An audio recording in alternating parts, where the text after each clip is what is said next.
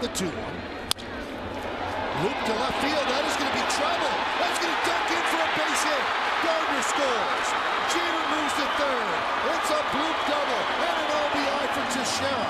And the Yankees trail